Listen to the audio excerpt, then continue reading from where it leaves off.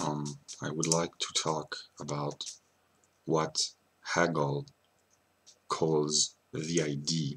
And in the Encyclopedia, he says that the idea is the truth, because truth consists in the correspondence between the concept, which is subjective thought, with objectivity. And in my personal intellectual development, I have found my own mind exteriorizing the world, and that's what I called mystical experiences.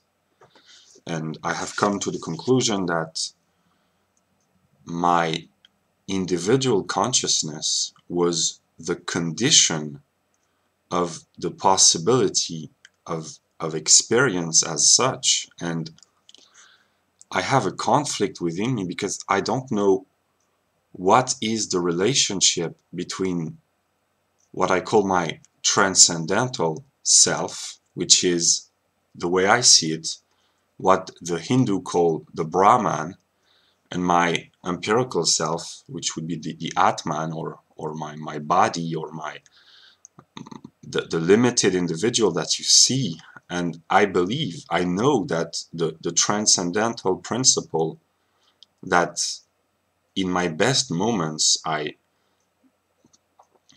succeed in grasping is the same principle which lives in every single consciousness. So I have a will within me to unite myself with other consciousnesses, and this is what Hegel calls the infinite, or spirituality as such. But I don't know what this empirical individual, what the role or the relationship is with all this, because in the phenomenology, Hegel says that the concept, which is ID, identical to itself in its otherness, chooses itself a random individual as a receptacle for the suffering of the process. But yeah, and then he says the idea, the logical idea, can be grasped as reason or as subject object. And there is reason in the world, in the sense that the world is the manifestation of my transcendental self, and the idea is itself the dialectics which eternally separates and differentiates the identical to self from the different. And it is also eternally reason. The idea is the eternal intuition of herself in the other. And I have an intellectual intuition of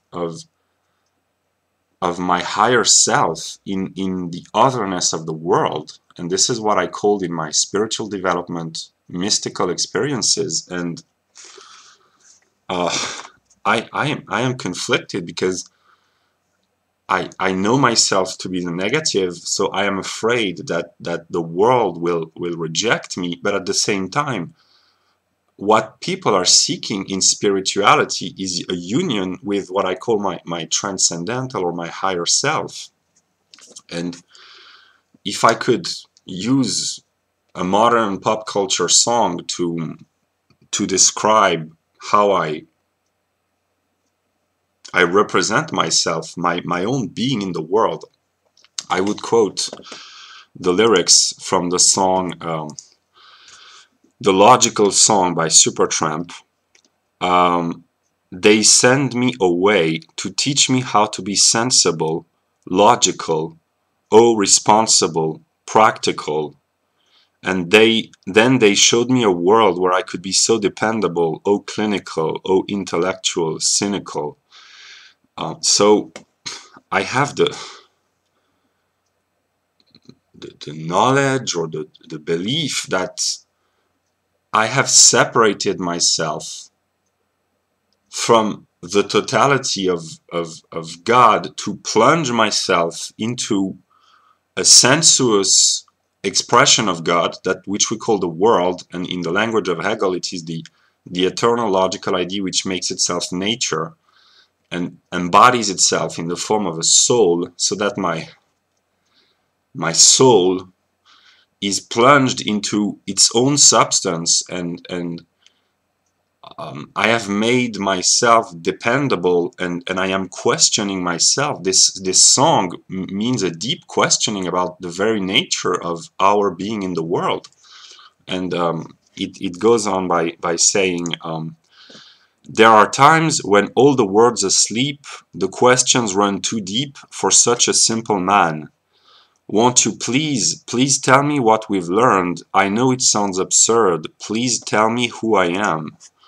So, the way I see it, as an empirical individual, I possess a soul which has plunged itself into what Spinoza calls the substance, and my role is to gather information about the being of God, which is the whole of creation, and to bring back this information to my higher self. I know it's very weird expressed like that, but at the same time, I know that what I call my higher self is at work in the world, and it is a process of self-generating encyclopedia.